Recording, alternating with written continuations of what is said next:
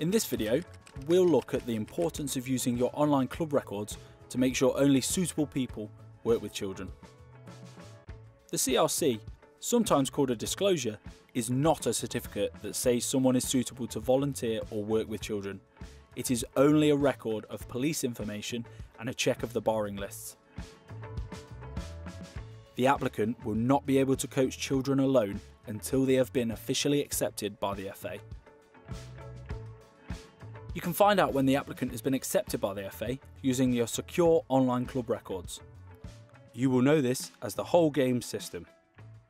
This is where you find your safe and secure club records that help you keep children safe by monitoring the safeguards of criminal record checks, safeguarding education and first aid. This system lets you check the status of every member of your club. Once the applicant has been accepted by the FA, they will appear here. Until they've been approved by the FA, it is important to ensure the applicant doesn't work alone or unsupervised with anyone under 18. If you check these records regularly, you'll be able to see who in your club needs a recheck and who might need their first check.